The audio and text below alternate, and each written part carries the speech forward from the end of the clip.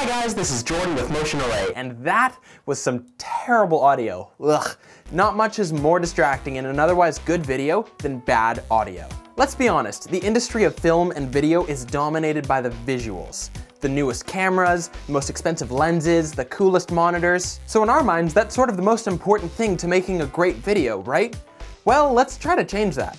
When you think about a great film or video, what do you think of? Do you think about how crisp the audio quality was in that dialogue scene? Or how there was no distracting noise or hum in the background of a shot? No. But it's not because sound isn't as important, but because that great sound typically goes unnoticed to the viewer. It stays in the subconscious, but as soon as you bring it to the conscious, that's when you start hearing words like amateur, low budget, B-movie, student film. You want to avoid people talking about your project like that. And one of the simplest ways to increasing your production value and preventing any cringing faces while watching your video is to get good, clean, crisp audio. So today, I want to go over 5 tips to help you get better audio. So let's get started. Number 1, use a dedicated microphone. This may seem simple to some of you, but there's a lot of people out there who will just use the built-in camera microphone and then wonder later why their audio quality isn't very good. Using an external microphone of almost any quality can help you get better sound. Let me show you the difference between these two options and how big of a difference it can be. All I'm saying is that it just looks like a small glitch to me. All I'm saying is that it just looks like a small glitch to me. A pretty big difference, right? When it comes to recording audio, the microphone is designed to do a very specific job. Some capture sound from all around, others from a very specific direction, and others are designed to be portable and attached to your body. The bottom line is that almost anything is better than your camera's built-in microphone. But if you can't afford to pay for one right up front, I would suggest renting a microphone and seeing the difference for yourself. More likely than not, the experience will convince you that it's worth your investment. Number 2, get your microphone as close as possible to your subject. Microphones are tools designed to do a very specific job, capture sound. But even the most expensive microphone needs to be put in the optimal situation to do its best job. And getting your microphone close to your subject is key. The reason you've heard so many jokes about boom mics coming into shots is because filmmakers know what they're doing. They're trying to abide by this rule. And that rule is get as close to your subject as possible without getting the microphone in the shot. But you can cheat with this rule if you find the right situation. For example, a lot of tutorial videos don't worry about breaking the illusion of the fourth wall, so no one minds if you have a microphone right in the shot. Podcasts will do this too, and depending on your production, you just might be able to get away with it. Number 3, don't clip. If you remember nothing else from this video, please remember this. If you clip your audio, there's no way to get it back to its optimal quality. It's like it's got a permanent crack in it. What is audio clipping? Remember back to the beginning of the video? Hi guys, this is Jordan with Motion Array. Ugh, that is clipping. It's when your audio waveform gets distorted after being pushed past its maximum capacity. That's when you start to hear that garbled sound. And this is what it looks like on a monitor. Being pushed right to the boundary of the spectrum and losing its curve and becoming squared off at the top. Normally when you're working with audio in post and it's a little bit too loud, you can just lower it and it'll retain its quality. But when you lower the volume of an audio file that's been clipped, you still get that garbled mess. So how do you avoid it? When you set up your microphone, change the sensitivity to match your situation. This will really help if you have 2 things, an audio meter and headphones. If you're using a microphone that's plugged into a camera, you should be able to show this audio meter by diving into the settings. If you're using a dedicated external device, this should be pretty standard as a default. Give your subject some examples of things that they're going to be saying or doing. Ask them to give their lines at the lowest volume they might be delivering, and then at the highest volume they might be going to. Your goal is to watch the audio meter and make sure that it's picking up the very quiet bits, and at the same time not clipping at maximum volume. You'll know that it's clipping if your audio meter goes all the way to the edge, and some newer devices will have this area in red. And if you're using headphones, you'll also be able to pick up on this garbled sound.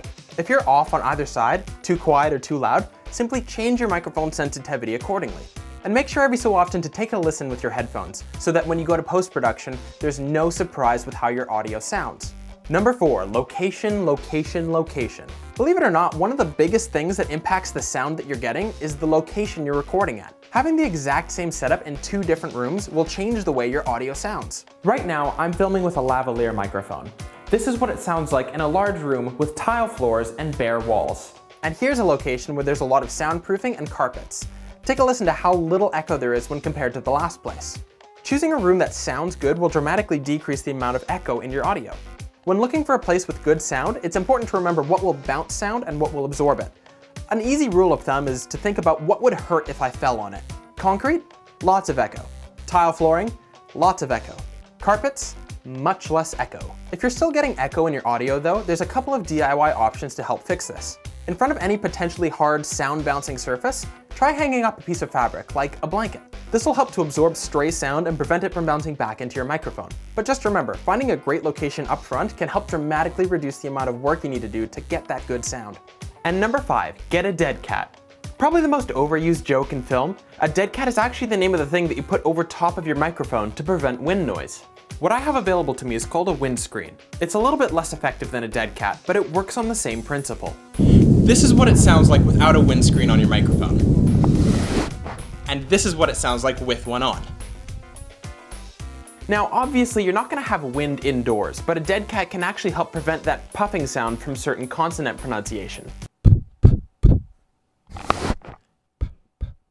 It can actually make a big difference and can prevent you from getting this distracting sound in the middle of your audio. And you know what? That was 5, but let's throw in a bonus. Bonus tip, get a room tone. This one might be a little bit less intuitive. No matter how perfect your location is, there's always going to be some sort of background noise associated with it. So when you're filming on a location, at some point in time, what you want to do is ask everybody to be silent for 30 seconds and just record the blank noise that's associated with the room. This is called capturing room tone, and it lets you do 2 things. One is that it lets you fill in the gaps between your audio so that there's not this blank space. Here's an example without room tone. This stuff is just like fantastic. Great stuff. Thanks. And here's an example with room tone.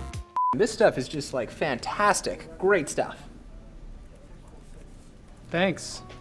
But here's the second thing that it can let you do. If you have a background noise that's distracting, but you can't turn it off, like maybe an air conditioner or a refrigerator, then capturing room tone will help you isolate this noise. And assuming that you have access to all of Adobe's Creative Cloud Suite, you can bring it into Adobe Audition. Here you can capture a noise print of your room tone, and then apply it to your regular audio clip. The results can be shockingly good. Here's an example before applying. All I'm saying is that it just looks like a small glitch to me. And now after. All I'm saying is that it just looks like a small glitch to me.